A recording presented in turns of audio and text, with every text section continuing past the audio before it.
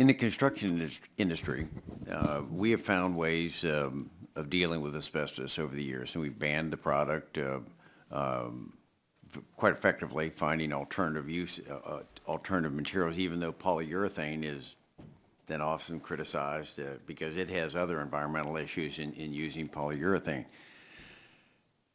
So in the construction industry, we've found ways of dealing with it.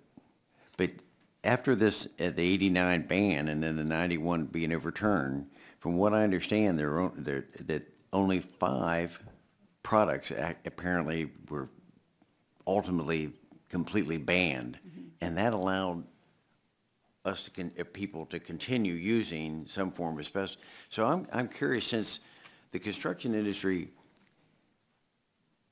came up with alternatives that were viable, effective, why hasn't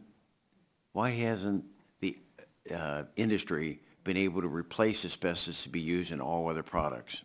Why in God's name do we still use this thing? Well, we largely do not use it. So the action that we took a few weeks ago is to ensure that any of those historic uses that were left out after the court decision invalidated our total ban. What we did was we took the 18 categories of uses that were still available should someone decide to enter the U.S. marketplace with them. No one has been. They are dormant uses. But what we have done now is close the door to ensure that someone could not decide to bring back one of those uses for whatever reason they chose without coming through EPA. Can you explain a little bit about the chlorine? I need to understand that because we've banned all the piping with it. How is that involved with chlorine? So These EPA, chlorine filters, I think you said something of filters. EPA is required under TSCA to look at the ongoing conditions of use of asbestos. So you were asking, where is asbestos still used in the United States? Not largely in building and construction, as you mentioned. Know that. But I will tell you where it is used. It is used in all through import. All the asbestos that comes into the United States today is imported from other countries. And the imported raw bulk asbestos is used to make diaphragms for chlorine and sodium hydroxide production.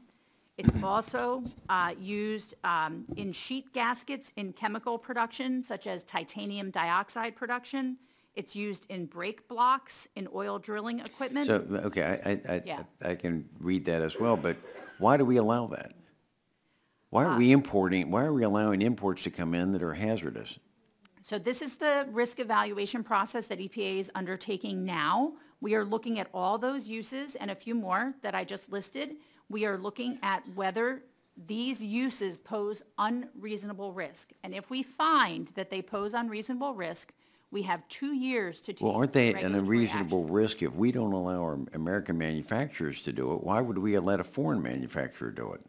Well, these are American companies importing these, this raw asbestos for these limited industrial uses. Well, you've opened up a can of worms here with that. So let me just say, maybe following back up again with Shimkus was raising on his questioning, and I've got just a minute left on it. Can you follow up more on the importance of following the procedures outlined under TSCA when considering future actions? I'd like to understand more of that aspect of it. Well, what I hear from you, Representative, is a great concern about these remaining uses of asbestos. And so the process that we are following is that by the end of this year, we will complete a risk evaluation of any risk that we identify under these uses in the chlorine manufacturing and the other industrial uses.